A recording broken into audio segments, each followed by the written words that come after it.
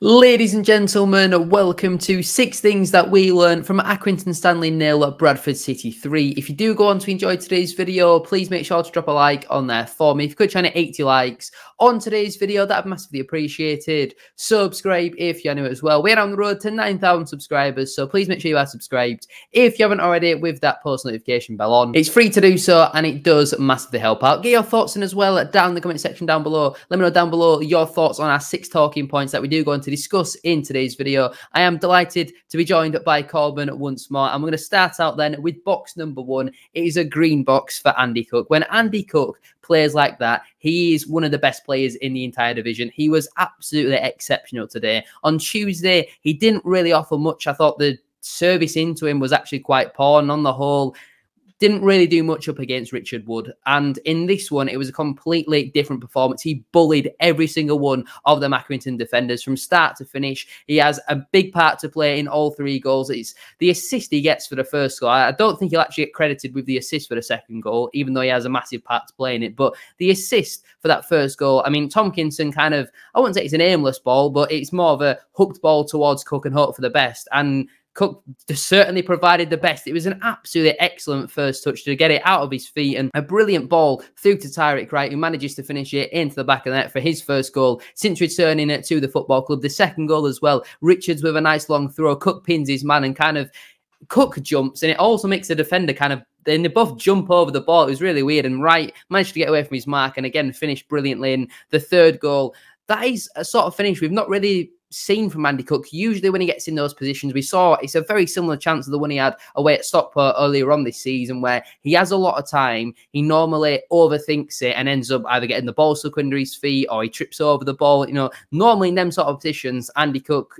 doesn't really fly. That's not his bread and butter. You know, if he gets a chance inside the penalty area, he gets a header in the box, he's probably going to score it. But them sort of chances where he's one-on-one, he's got a lot of time to think about it, he normally doesn't deliver. But this finish against Accrington was outstanding. That's the sort of finish you would expect from someone like a Tyler Smith, who's a little bit more composed with the finishing rather than being a physical sort of striker. And it was an exceptional finish. He opens up his body and wraps it into the bottom corner. But it wasn't just that. The amount of times, especially in the first half, but in the second half as well, where we were kind of just wrapping balls into him, and first time he was just flicking it into a door, Wright, Kavanagh. There's a number of times he was doing that. It was an absolute joy to watch. He was exceptional yesterday, and you've got to give Cook a lot of credit, because again, there's still a certain section of our fan base who for some reason think that because Cook's got his 3-year contract that he's all of our problems, and he gets scapegoated quite a lot, and I never really understand it. Yes, he has had bad performances this season, and yes, he has missed chances which have cost us, but when he plays like how he did today, yesterday, sorry, we are actually recording this on the Saturday, so if I do say today, then apologies, but Cook was exceptional and thoroughly deserves a green box. Like I say, when he plays like that, he's one of the best, if not the best players in the league. Stupid thing is, there's still people coming out of the game saying that he still wasn't very good. If Andy Cook didn't play like that, we wouldn't have won that game, because he was integral to holding the ball up. He bullied their centre-backs. Yeah, they're naive because they're young, but, you know, when he's on that form, like you say, any centre-back in this division don't stand a chance up against him. He's finished, like you said, there with the composure, the sort of hooked it around the keeper, and he was selfless, his work rate.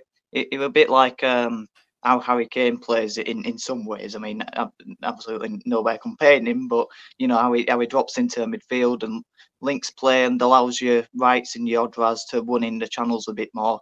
And yeah, it were well worth his money today, because if he can keep playing like that, that's incredible, because it allowed the decoy ones from the other 3, and yeah, it was agile as well. You know, you don't normally see Andy Cook be agile in the final third and quite light on his feet, which is fantastic to see. And but one thing I actually heard someone say in the week was, if Andy Cook played in the 90s, he'd be a Premier League player.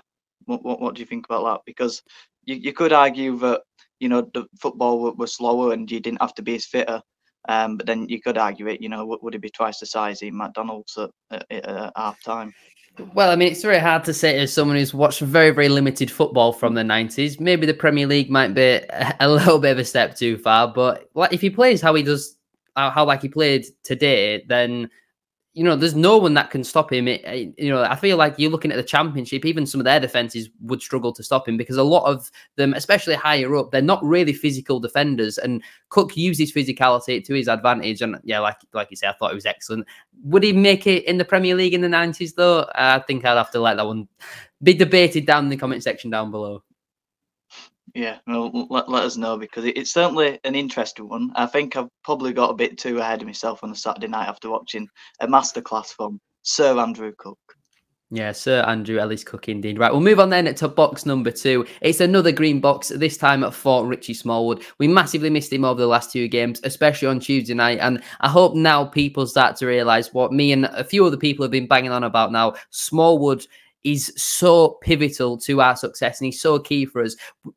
Before we signed Smallwood, we banged on for years about having someone in the midfield who's not scared to put a tackle in. We had it a little bit with Jan Songo, but he obviously is not quite got the footballing IQ that Richie Smallwood has. And I thought he led on that pitch like a true captain, even just every now and again trying to play the quick free kicks, which is not really something we do. Normally we'd wait to load it up and let a centre-half launch up the pitch, but he was really trying that with his, you know, intelligent footballing IQ. And I'm not saying taking a quick free kick makes you a Championship standard player, but a lot of the time our players wouldn't really look to do that, and Smallwood was trying to do it. The amount of times he broke up play, Gilead as well. We're going to talk about him later on in today's video. I thought the pair of them were excellent, and don't get me wrong, McDonald offers something a little bit different in that midfield, but if I had to have either Smallwood or McDonald, I'd go Smallwood every day of the week, because we finally got a midfielder who puts tackles in, who leads from the front. And I thought his set pieces weren't too bad today. A lot of them were in decent areas. Same with Clark Adore. Smallwood obviously gets a lot of criticism because his set pieces sometimes aren't particularly great. But in terms of his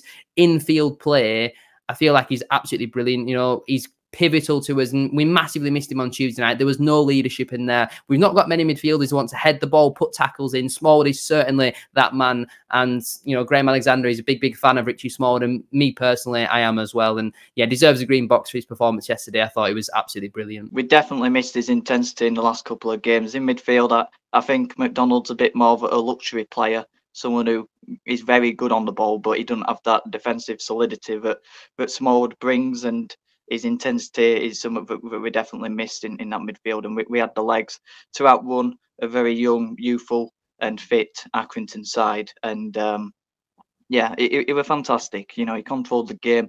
In terms of his urgency in like free kicks and that sort of situation where he wants to play quicker and forward a lot more, that comes from, you know, an instruction from Alexander for me, because it's something we've seen in his play.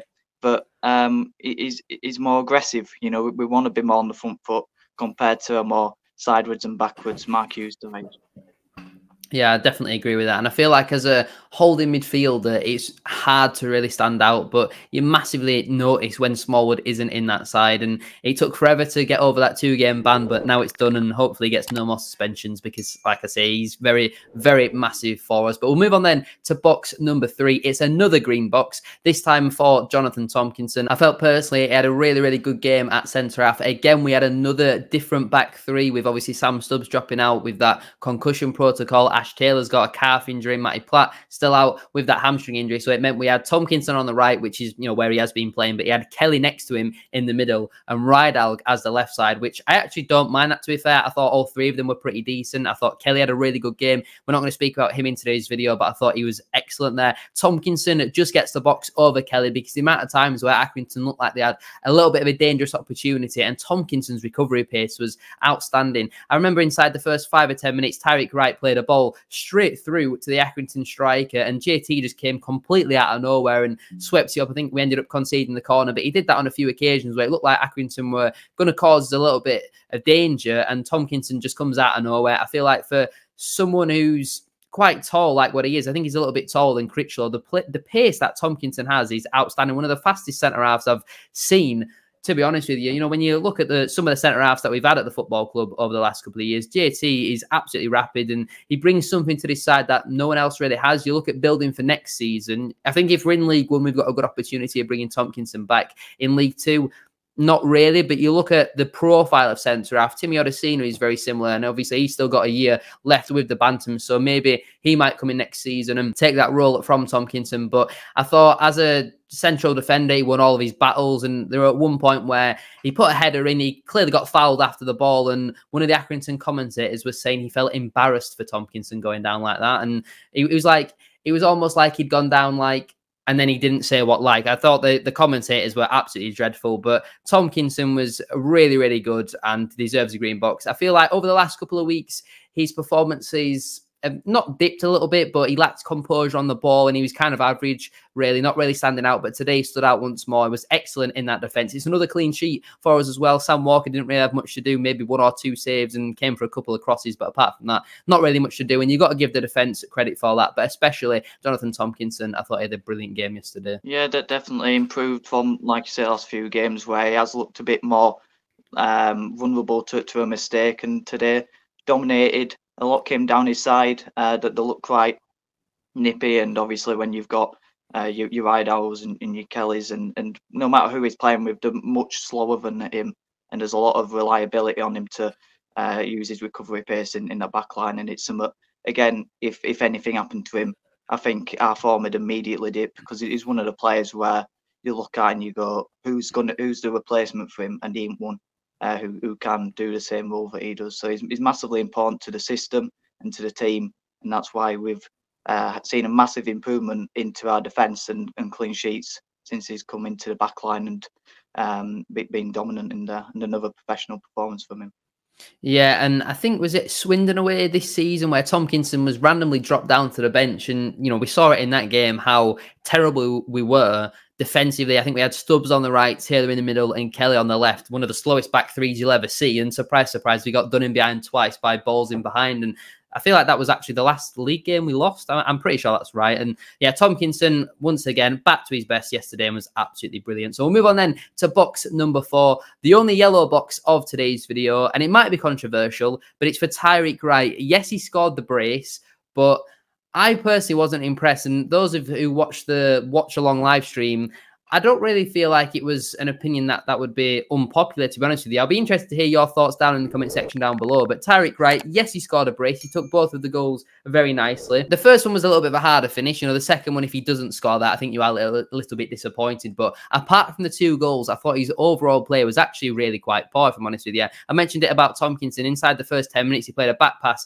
straight through to the Accrington striker. I don't really know what he was trying to do. Yes, it's a mistake, and players are going to make mistakes. But if we have Ash Taylor at centre-half, for example, I know we didn't, and it's hypothetical, but if we have Ash Taylor there, that's a goal for Accrington. They get an equaliser, their fans get up, and it's maybe not as comfortable as what it ended up being. Thankfully, we got away with it, and great for him to score his first 2 goals for the club. He was much better today than what he was on Tuesday night, but I feel like on Tuesday night, he was absolutely shocking. Callum Kavanagh was also really poor on Tuesday. He came on today, and how he didn't score at least 1 or 2, I'll never know, but yeah, there was a few moments in the game where, Wright picked up the ball in dangerous areas and his first touch was off. Yes, he got caught offside a couple of times as well. He got booked for kicking the ball away as the referee blew the whistle. I thought it was really, really harsh from the referee. He was very busy and he was a really, really poor, again, official, in my opinion. There were very few decisions where I thought he got that right. I thought he did have a really, really poor game. But the fact Wright got booked for kicking the ball away whilst the referee is in process of blowing his whistle, I thought that was a really, really stupid decision, really, from the ref. But it might be unpopular. Yes, he scored a brace, and yes, he's contributed massively to us winning the game. But on another day, you look at how he let us down a little bit in the build-up. Like, for me personally, I thought Clark Adore had a much better game than Wright, and I don't think Adore got a goal contribution. And Tyreek Wright comes away from the game with 2 goals, and it just shows that goals and assists and them statistics don't mean everything in the game. Yes, it's what determines you winning football matches and wins your points and stuff like that. But I feel like Adore personally had an exceptional game compared to Tyreek Wright, where I thought, apart from if you take Wright's goals away, his performance in terms of overall play, it was actually quite poor. And I know he scored the 2 goals and a lot of people were very happy about that, but my personal opinion is I don't think he particularly had a great game, and that's why I've gone with the yellow box for him. Yeah, it's definitely a controversial one, but it's a good, interesting talking point, because you do see footballers who stat pad get loads of goals but don't necessarily reflect the performance. And yeah, right, he didn't have the greatest of games, and he did make a few mistakes, but he did follow on from the last few games, improving. And maybe, I think that does come with a bit of lack of confidence from his spell at Plymouth, massively getting, hounded out, not really given a chance. So getting that back to rhythm, getting that rhythm back of playing football matches and getting back with a fan base that have warmed to him instantly. I think that's something that it'd always take time to get back to, and the sharpness, of course. But with the goals, you do see.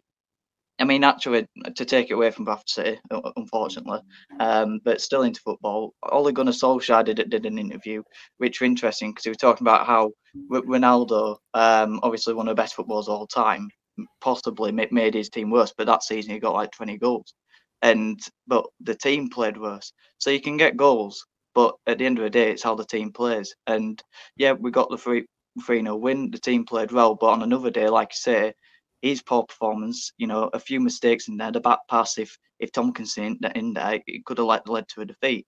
But he got the goals. We won 3-0, and ultimately he was a match winner for us. So yeah, but hopefully, like I say, that confidence starts to build. He starts settling to a team. The fan base get behind him. With the goals, obviously, when he came off, the chants were going round with a sort of. I don't think he had a chant last time, so it's good to see him get a chant going. So hopefully that's lifted his morale and he can kick on now. Yeah, I mean, I'm all for him playing poorly for the rest of the season if he wants to score 2 goals every game. It sounds like his injury isn't too serious. I thought that was a bit of a weird one. He came out in the second half, and before we'd even kicked off for the second half, he was limping over to his position. And I don't really know why anyone didn't flag that up on another day. That could have potentially been our final substitution opportunity. And obviously it wasn't, and it didn't cost us. But you've got to think about these little things. We saw it with Kelly a couple of weeks ago against Wickham. It looked like it's some sort of contact injury on his foot, so he should hopefully be fine for Tuesday. I was surprised to actually see him in the starting 11 after Tuesday. When you look at Adam Wilson, not even in the matchday squad, I thought that was a bold move from Graham Alexander. Yes, in the end, it doesn't really matter, but I do feel like that is really harsh on Wilson, who came on off the bench on Tuesday for about half an hour and ran the Doncaster defence ragged, and then suddenly he can't get into the squad unless it's an injury. That was a really, really baffling move. Even though we have won 3-0, I still feel like decisions like that is something that we do need to bring up. But we'll move on then to the penultimate box of today's video. We mentioned him earlier. It's a green box for Alex Gilliead, partnered with Smallwood in that row. And I feel like you noticed Gilliead a little bit more. Both of them were pressing high up the pitch, but Gilliead was absolutely everywhere. He pretty much covered every blade of grass, whether it was pressing going forward, it was recovering defensively. That is the sort of Alex Gilliead that we have come to expect this season, where he's just absolutely everywhere. He had some nice quality on the ball as well, playing some really good progressive passes, and disappointing really he's not ended up with a goal contribution, because I feel like when you play so well and you come away from the game with no goal contributions, at times it can go a little bit under the radar. And if Gilliead wants to play like that and go under the radar for the rest of the season, again, that's fine by me. I thought he was really, really good today. There's not really much else you can say about him. The amount of times he won the ball back in that midfield was brilliant. Him and Small both backing each other up. I do certainly think them two partner each other well, and I've seen a lot of people over the last couple of months and maybe the last couple of years really saying that Gilliead should be captain over Smallwood. But I feel like when they're both in there together, Smallwood and Gilliead, whoever's got the armband, I know this is something I said before and I got a little bit of criticism for that, but he's only a piece of material at the end of the day. If they're both going to lead in there, the more leaders you've got in your team, the better for everybody else. And Gilliead showed that leadership in abundance with not just his quality on the ball, his pressing ability, leading from the front. And there's not really too much else to say about him apart from the fact he was absolutely brilliant and deserves another green box, because I thought he was brilliant. Yeah, like you said, you lead by example on the pitch, and Gilliead does that. And I don't think it does matter who the captain is. Yeah, you've got players who always look to the leader, whether that's when the heads are down or when the heads are up. And Smallwood being back in, I think, did maybe raise the levels a bit by the intensity being up, because especially with Smallwood, he's sort of a second manager on the pitch, because whatever the manager tells him, he follows them instructions. Whether Gilliead would do that or not, it's irrelevant. But yeah, obviously he's been playing wing back more recently, went back into a midfield, took it as though he's been playing there the last few games. Good tenacity to win the ball back, and yeah, just an overall complete midfield performance again from Alex Gilliead.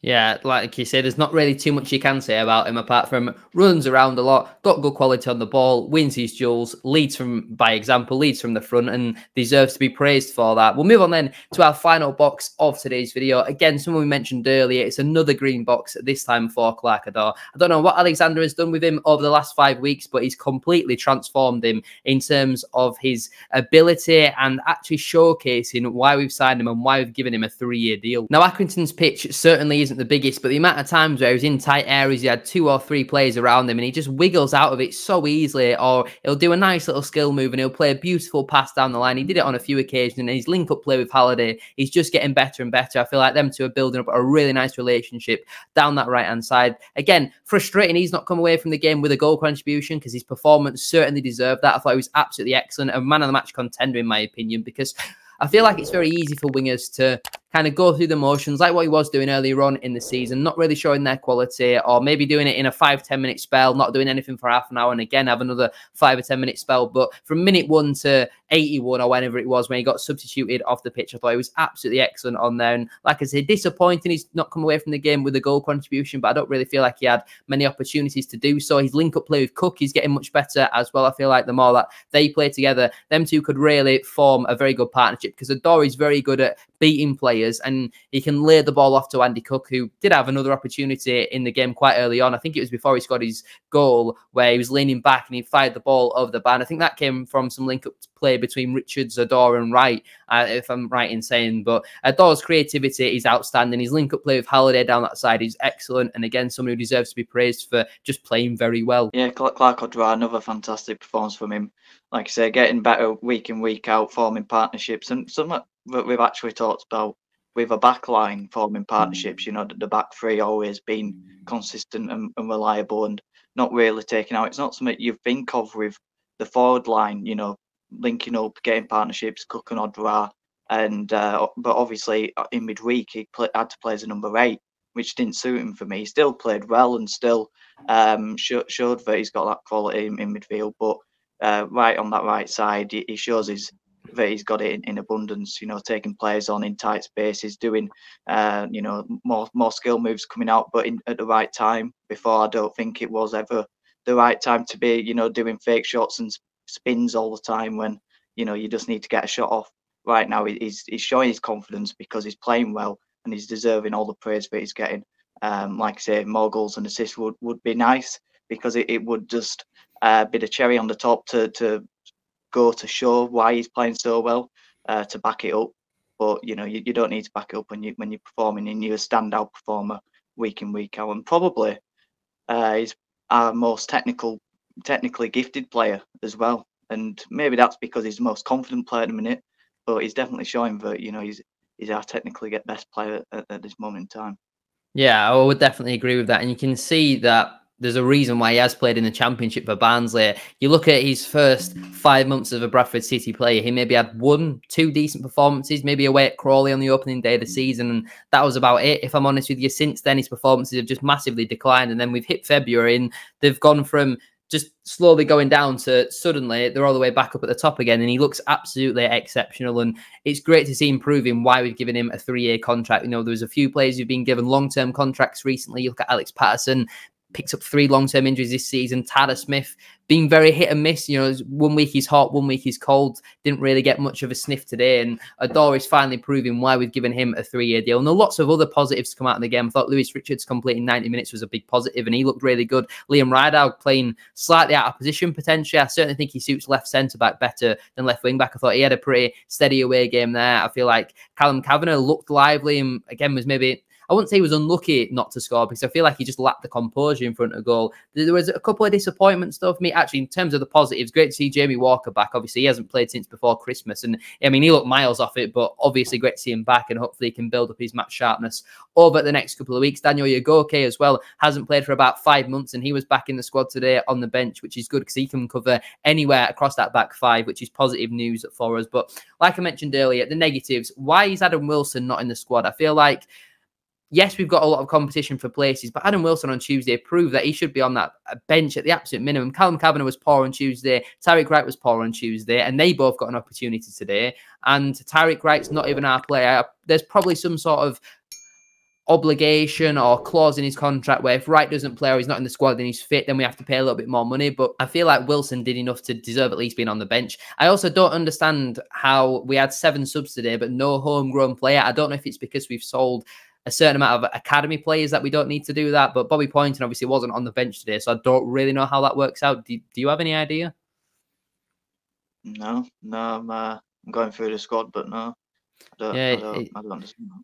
Yeah, it certainly seemed a little bit weird. I feel like I remember a couple of seasons ago seeing that we'd sold a certain amount of academy players, so it didn't matter. But I thought that would have only counted for that season. You know, I feel like that was 1 or 2 years ago now. But yeah, Poynton, I like Poynton. Do I look at the options off the bench and think he's better than some of the players on there? No, you know, look at Chapman getting the assist on Tuesday night. Walker is massive for us. You've also got Callum Kavanagh, who had been in decent form up until the last couple of matches. And yeah, overall, obviously very positive. We come away from the game with a 3-0 win. Let me know your thoughts on Tariq Wright getting a yellow box down in the comment section down below. Yes, he scored the 2 goals. Was his performance any good? Let me know your thoughts on all that sort of stuff down below. But I'm going to leave it there then for today's video. If you have enjoyed, please make sure to drop a like on there for me. If you could try to 80 likes, as I said at the start of today's video, that would be massively appreciated. Subscribe if you're new as well. We're on the road to 9,000 subscribers, so please make sure you are subscribed. If you haven't already, with that post notification bell on, it's free to do so, and it does massively help out. Get your thoughts in as well down in the comment section down below. Let me know down below your thoughts on our 6 talking points from today's video. Thank you all for watching. Make sure to go check out Korban's channel as well. The link to that is down in the description down below. Have a great rest of your day, and I'll see you very soon for another video.